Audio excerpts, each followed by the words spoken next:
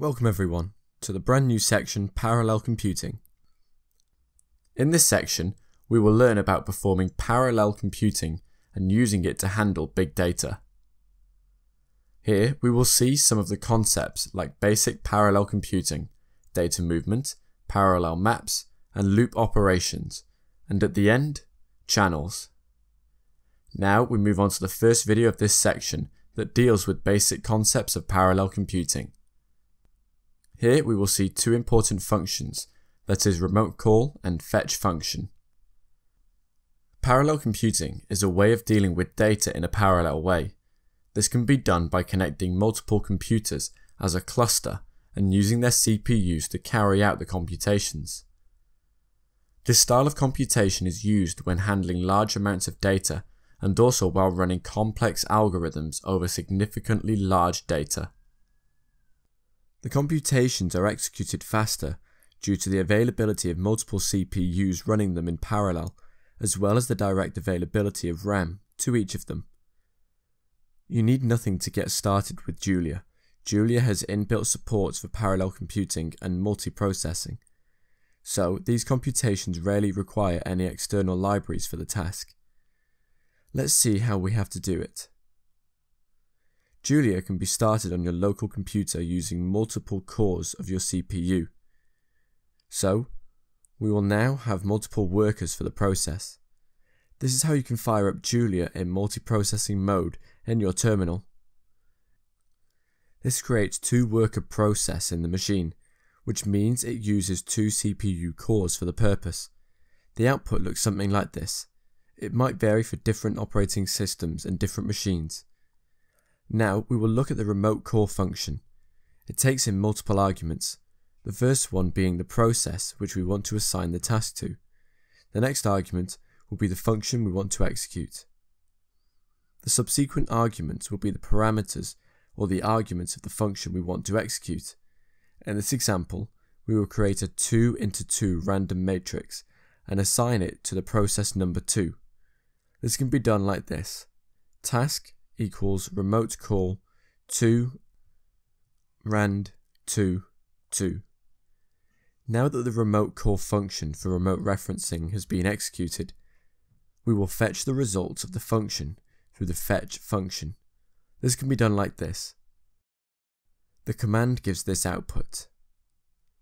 Now, to perform some mathematical operations on the generated matrix, we can use the @spawn macro, which takes in the mathematical operation and the fetch function. The @spawn macro actually wraps the expression 5 plus fetch task into an anonymous function and runs it on the second machine. This can be done like this. Oops, an error. Let's do it again. Fetch task 2.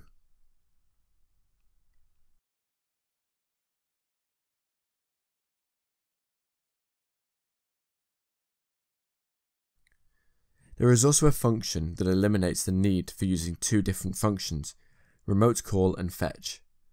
The remote call underscore fetch function takes in multiple arguments. The first one is the process that the task is being assigned. The next argument is the function you want to be executed. The subsequent arguments will be the arguments or the parameters of the function that you want to execute. Now, we will use the remote call underscore fetch function to fetch an element of the task matrix for a particular index. This can be done like this.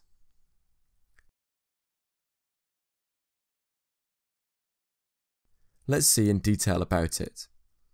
Julia can be started in multiprocessing mode by specifying the number of processes needed while starting up the REPL.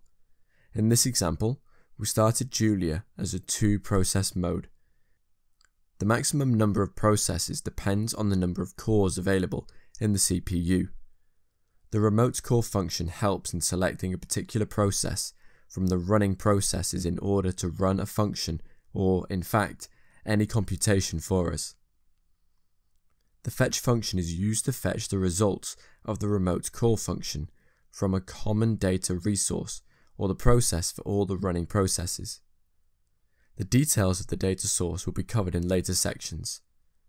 The results of the fetch function can also be used for further computations, which can be carried out with the @spawn macro, along with the results of fetch. This will assign a process for the computation. The remote call fetch function further eliminates the need for the fetch function in the case of a direct execution. This has both the remote call and fetch operations built into it. So, it acts as a combination of both the second and third points in this section. Superb! We've come to the end of this video. In this video, we have dealt with basic concepts of parallel computing. We saw two important functions, that is remote call and fetch function.